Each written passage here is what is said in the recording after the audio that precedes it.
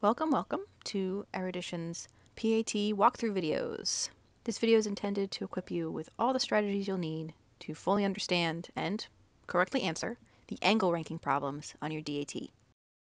Angle ranking problems are the ones where you have a set of angles and you have to order them from the smallest to the largest. These problems can be pretty daunting. They tend to be kind of boring and tedious, and you have to look at angle after angle after angle, and your eyes just glaze over. That's why it's really important to have a solid strategy going into these problems so that your brain can stay more active and engaged. So let's get into it. For the angle ranking problems, you're really going to want to take advantage of the DAT's cross-out function. This feature is helpful for all the different kinds of problems, but it's especially important for the angle ranking problems because all of the answers are really specific and fully written out for you. So, since you're going to be referring back to them over and over again, it's incredibly helpful to cross out the ones that are no longer in the running. This process of elimination is one of the most important tools for angle ranking problems. Here, we have a standard angle problem. Your first step when approaching the problem will be to try and pick out obvious outliers. In this problem, for example, angle 1 kind of strikes me as the smallest angle, and angle 3 stands out as the largest. Determining that angle 1 is the smallest doesn't actually help me eliminate any of the answer choices, because they all list angle 1 as the smallest angle. However, only 2 of the answer choices list angle 3 as the largest angle.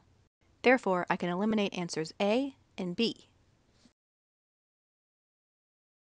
And that already gives me a 50-50 chance of getting this problem correct before I've even analyzed the remaining 2 angles. The second step is to use the remaining answer choices to figure out which angles we still need to compare in order to find our correct answer.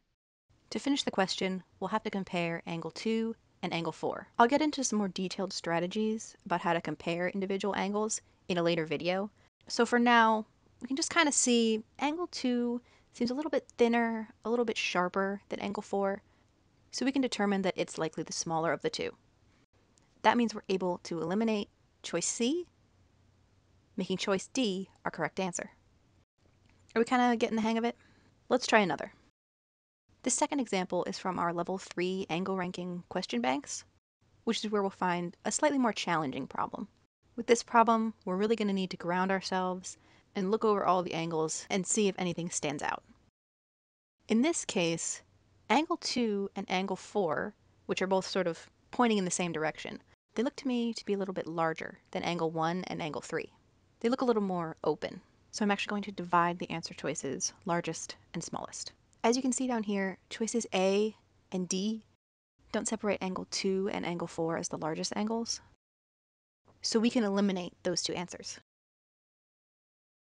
Now, if we take a look at our remaining 2 answers, we'll actually want to compare angle 2 and angle 4 with one another in order to find our answer.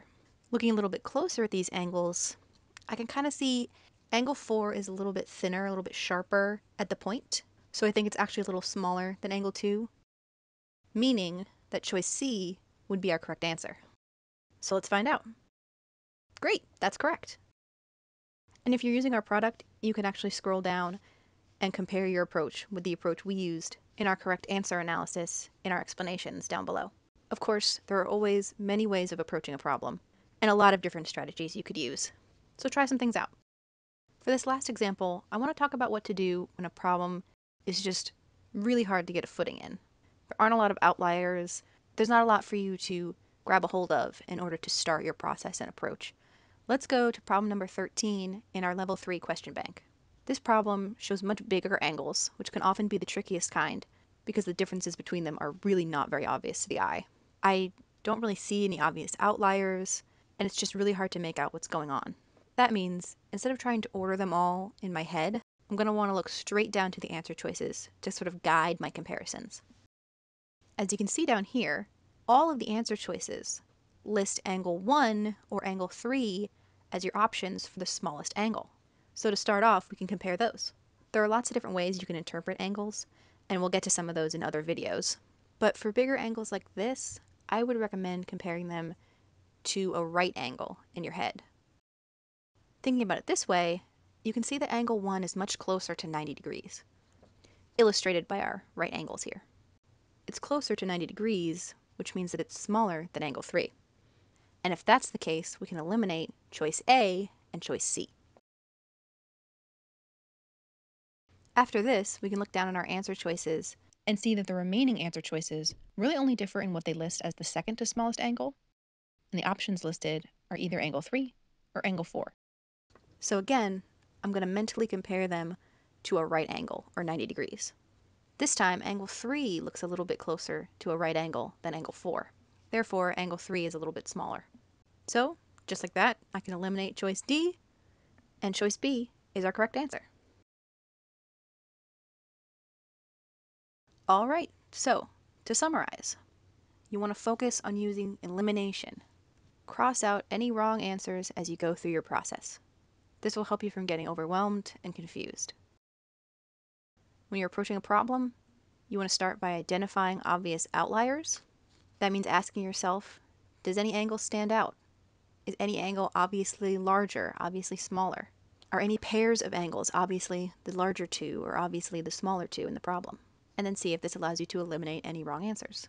From there, your second step will be to use your remaining answer choices to guide your comparisons.